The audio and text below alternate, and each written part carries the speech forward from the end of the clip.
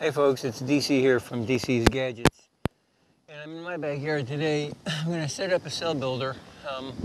Little 5-frame nuke right there behind me is my cell builder. I used it once before for 3 weeks, and then I gave them a queen cell to finish out, and for the last week and a half or so she's been in there laying eggs.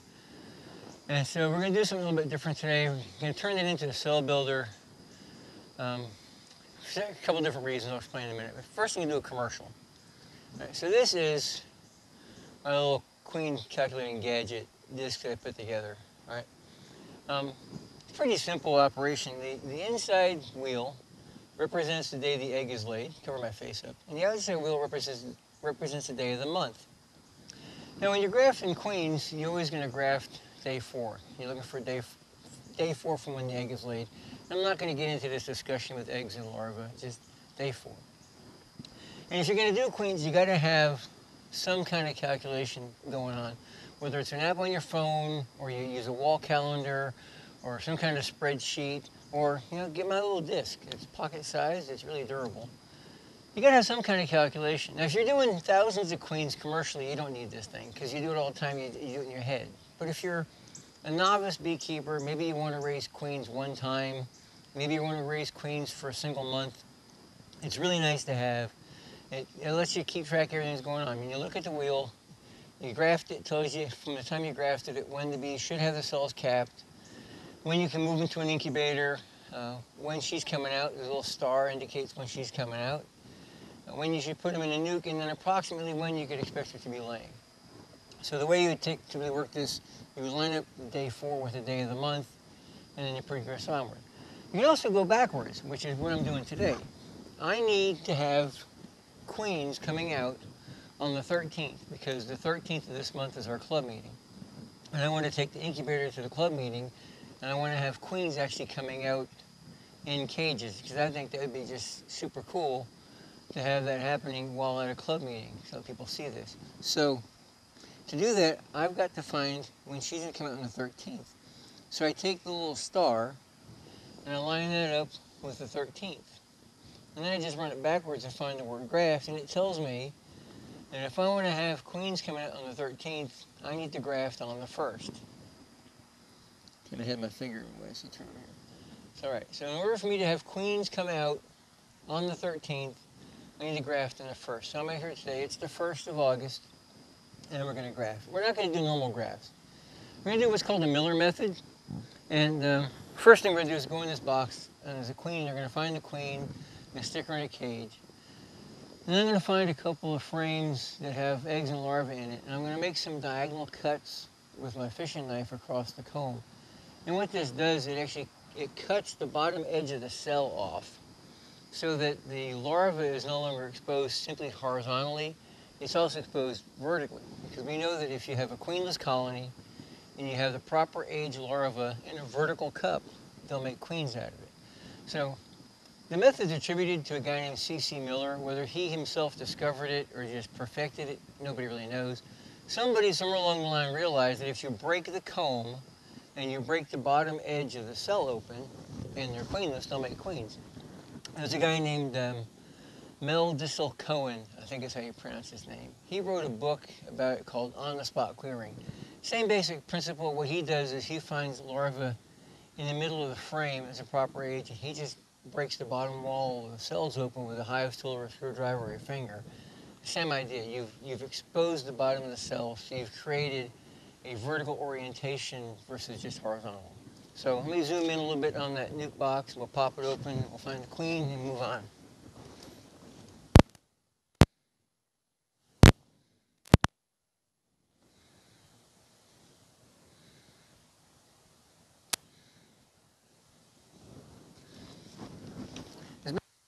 It's overcast. I'm expecting a little bit of irritation, but we'll see what happens. I've got gloves in my pocket just in case. Right now they're not moving around much. Oh, come on. Now my fan doesn't want to turn. Here it goes. Always something.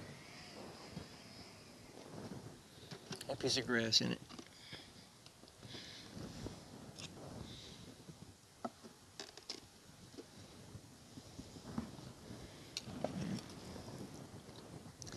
check the lid. I've seen it too many times where the queen's just hanging out on the lid. So, a couple dead bees there. So we'll go in here and try to find her.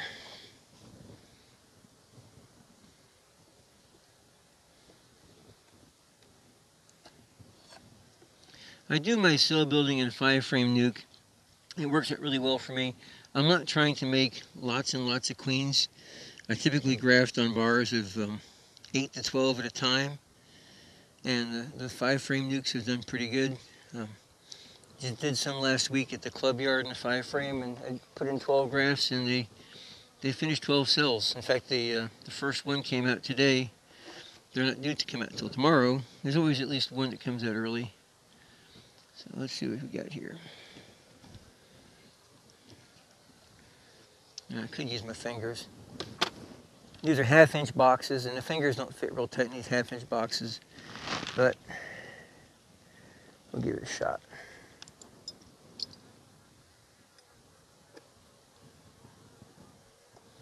Just gonna hit a little bit of an angle here. They're on there. All right. I got some brood in there.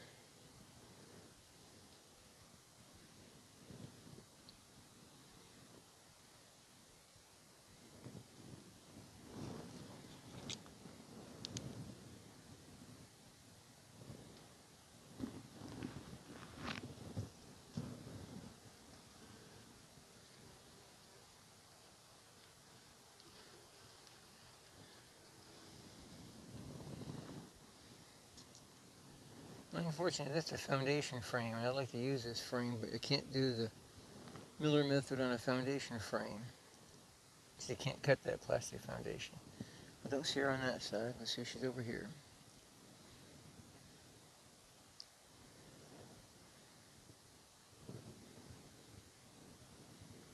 The hive beetle.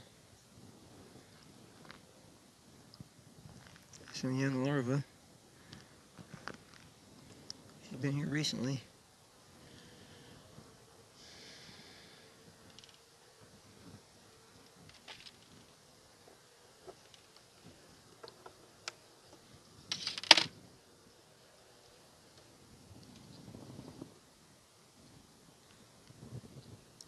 Well, I don't think my plan's going to work because I don't think I have any comb here I can cut at the diagonal. So what I might do is take a frame from a different box that has a young larva on a natural comb and do the same cutout. I'm looking for the queen first, though.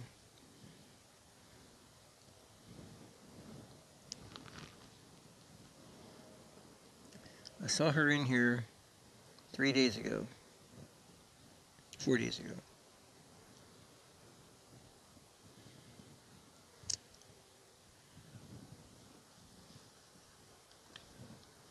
Hive beetle.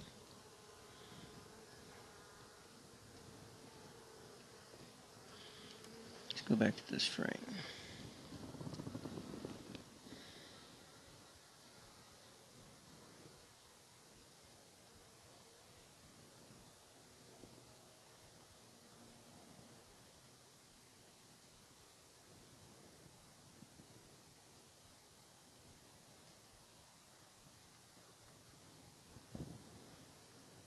There she is.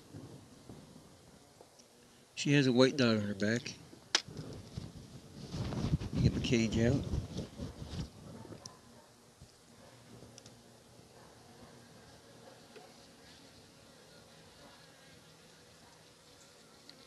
She's in the cage. And I'll get her a couple of attendants to go in there with her. The bottom, smaller.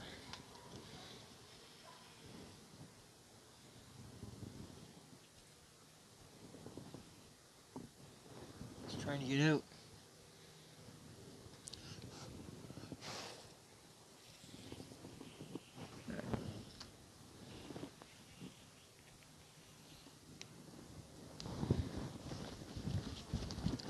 Alright, so there's nothing here suitable for what I want to do, so what I will do is take one of these frames out, and I'll go to that one next door, and then we'll find a frame with some, let me use that frame right there, in fact. We'll find a frame we can make cuts on, stick it in this box.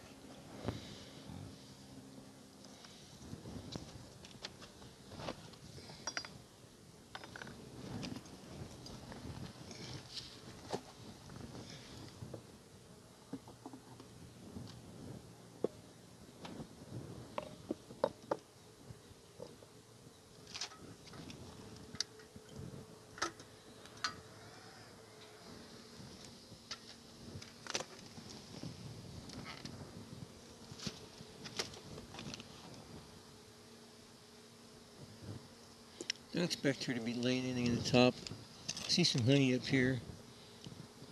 Let's go down.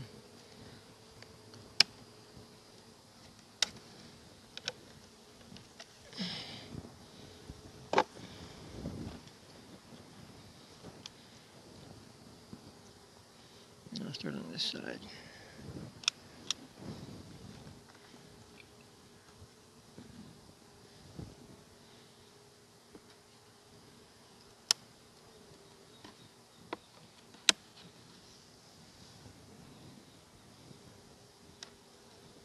I talked about this before. I'll just show it again.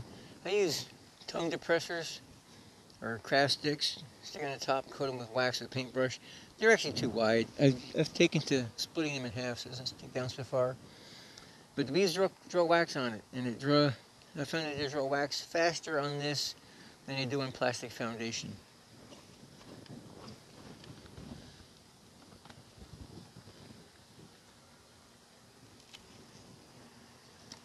Here's some new cone.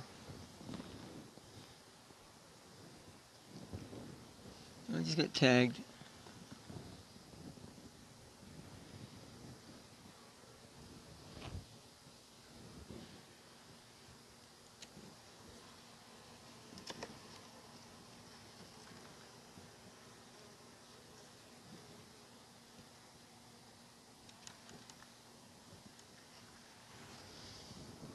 That's a foundation frame.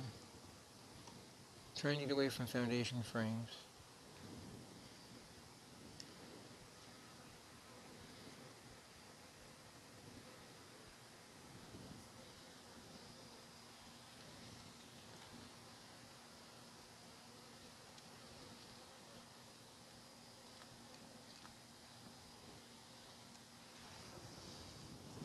Alright, here's a nice frame. Or nice, yeah. Looking for some young. Unfortunately, most of it's a cat brood. I don't see any young larvae or eggs here.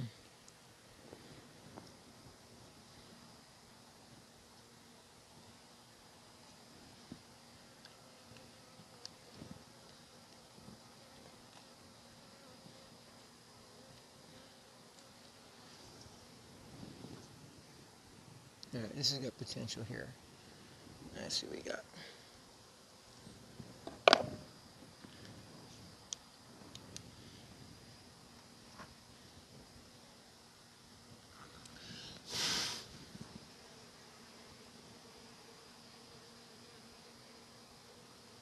I have eggs in there.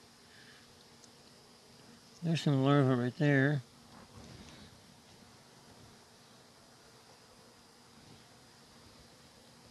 Eggs right there. Kind of a strange location. Let's see what's on the next frame.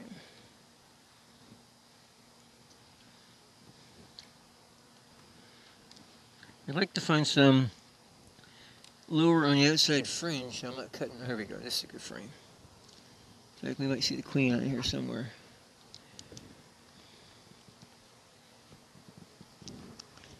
It's here on this side.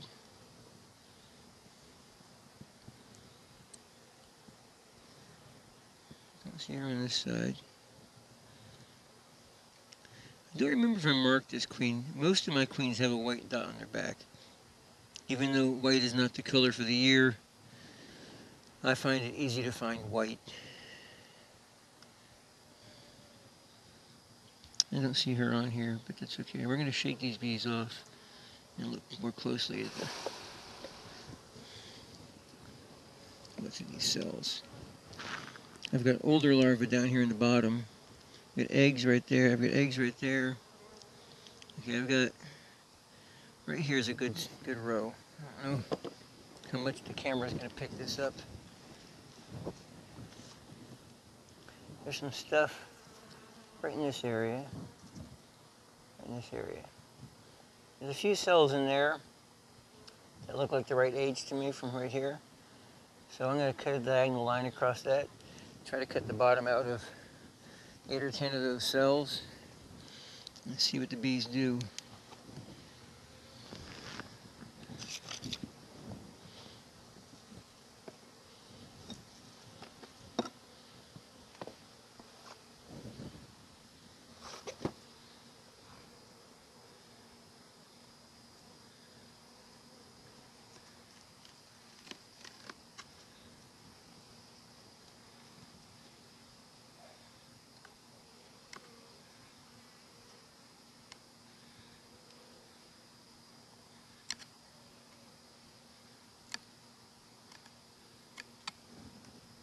Gonna help things along a little bit here.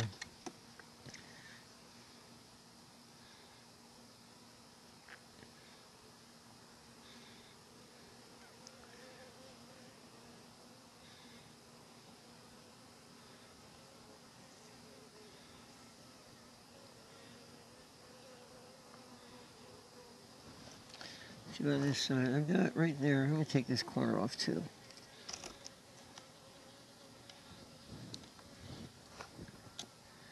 Break out a couple of these, so that one looks good.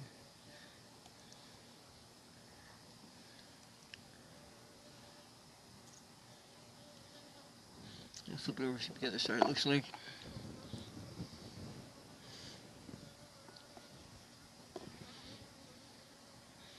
Oh yeah, I got good right here.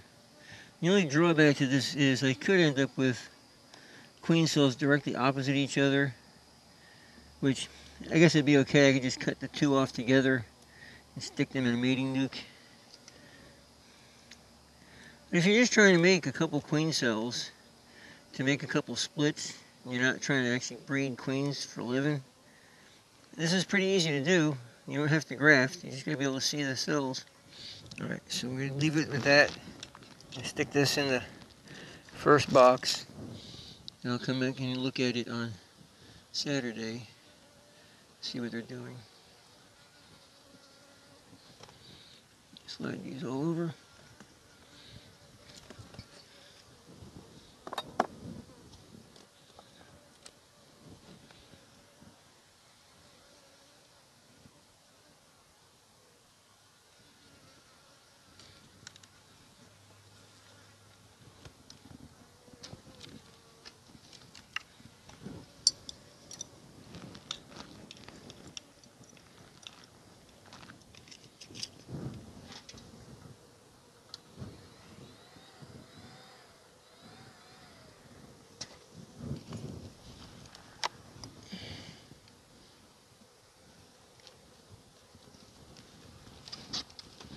The beetle.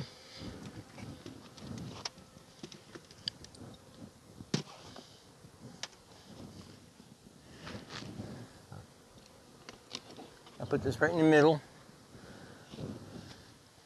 And I'll come back here in about half an hour and I'll refill that feeder jar. I'll make sure it stays full until Saturday when I come back here and check this. So the middle frame in my 5-frame nuke has got my cuts. And we'll see what happens Saturday.